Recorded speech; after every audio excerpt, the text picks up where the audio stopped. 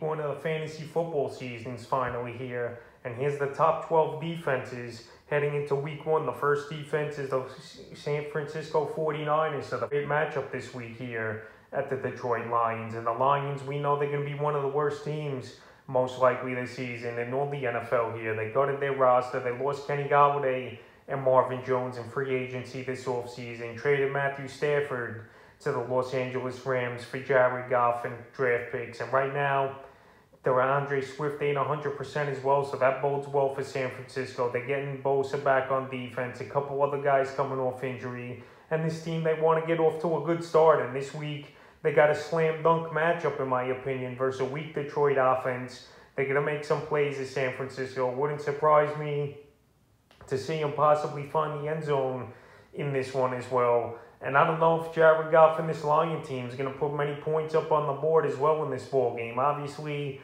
I think this is going to be a blowout, and San Francisco gets off to a big start. But right here, I could see this defense making a few plays, maybe 2 or 3 turnovers, and possibly finding the end zone. And this week, I got a number 1 at the defensive position. Number 2, the Los Angeles Rams. So the Rams, they got a pretty good matchup here on Sunday Night Football versus the Chicago Bears coming into town. And this Ram defense, they're loaded, obviously, with the best defensive player in all of football with Aaron Donald. Obviously, Jalen Ramsey, one of the best corners as well. And Andy Dalton, I think he's going to be running for his life in this ball game here, where there's going to be heavy pressure on him all day. This Bear offense, they got a few playmakers. I'll give them to that with Allen Robinson and David Montgomery. But Andy Dalton's in a rude awakening, in my opinion, here, where he's going to be running all day and have to get rid of that ball quickly, where that leads to problems and leads to turnovers. And I think this Ram defense, they're going to get a bunch of sacks in this game. They're going to get 2 or 3 turnovers. And a defense that was taken very early in fantasy drafts as one of the first defenses going off the board. And right here, I think it's going to be a great game for the Rams in this one. And they're going to cause havoc and put up good points. The next defense I got this week is number 3 is the Carolina Panthers with the New York Jets coming into town. So the Jets here in the offseason, they made some moves. They improved the offense. They drafted Zach Wilson at quarterback. But in his first ball game of his NFL career, obviously in the regular season, there's going to be jitters for Zach Wilson. And this is kind of a redemption game here for some of these guys on this Panther team, like Sam Darnold and obviously Robbie Anderson. Even though they don't play defense, I bet they're going to rile their troops up. And the Panthers, they want to get off to a good start as well this season. Because in my opinion, that division is pretty open with Drew Brees retiring in the offseason.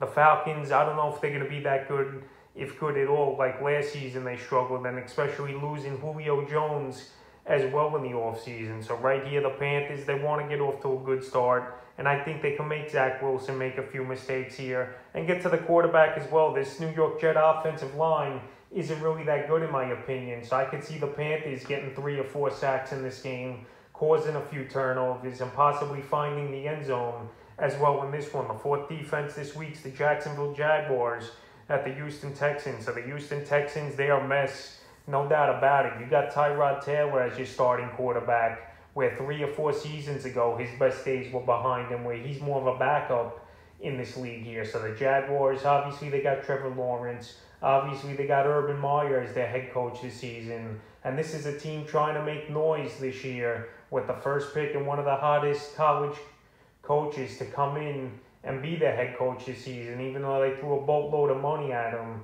And what's a better way than week 1 going into Houston, beating a division rival, and getting the first win under their belt. And this Jacksonville Jaguar team, they got some playmakers on defense, no doubt about it.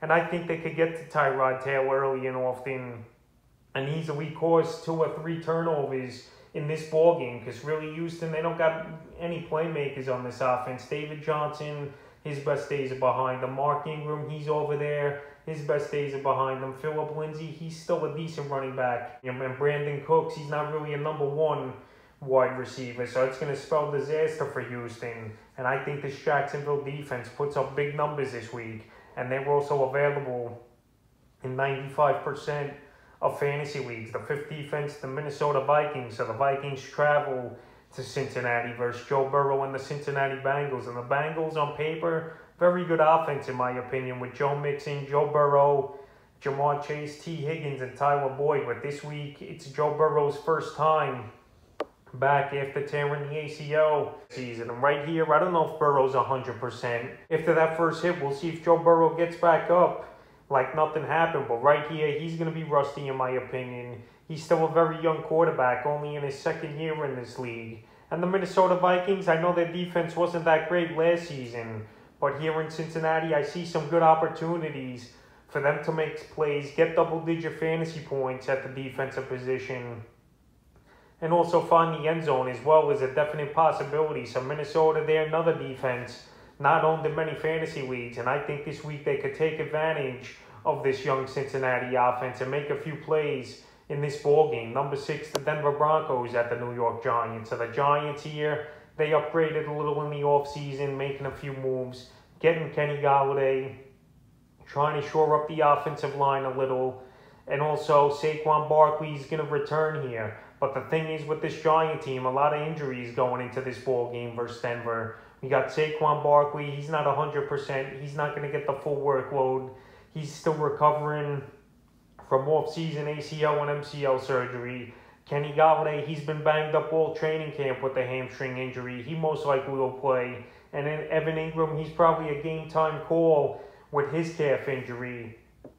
But he's going to play most likely as Ingram. But anyway, this Bronco team, I think they can make a few plays. They're going to try to make Daniel Jones beat them and try to take Saquon out of the game plan here, which I think this Bronco team could do in this ball game, especially with Saquon not 100% and not going to touch the ball 20, 25 times in this game. And Von Miller's back.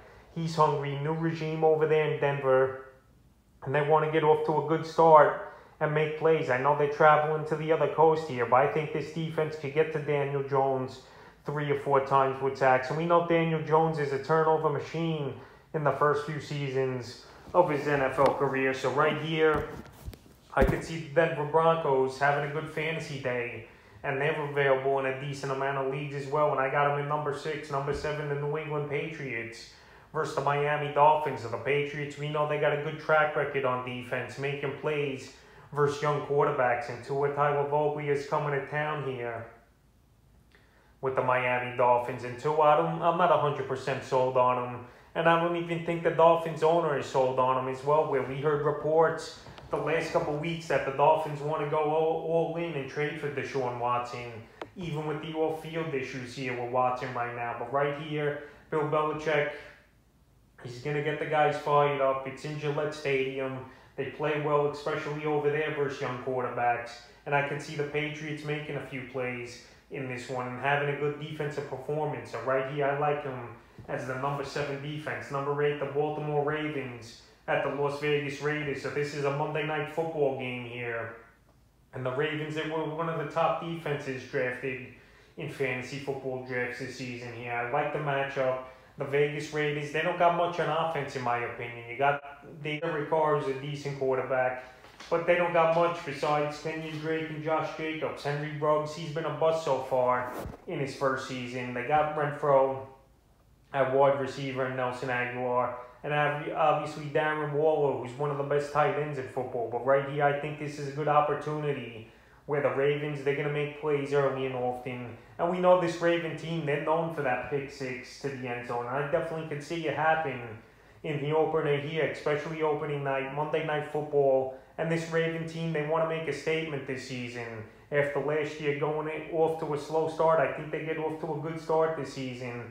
And it's going to start with the defense making a few plays. And this week I like them at number 8. Number 9, the Kansas City Chiefs versus the Cleveland Browns. So I don't like a lot of Browns this week for fantasy football purposes. And I think this Chief team, they're going to make Baker Mayfield one-dimensional. And that's where Baker Mayfield's got in trouble in his career so far, where he don't have a running game to work off of. And teams force him to throw the football 40 or 50 times.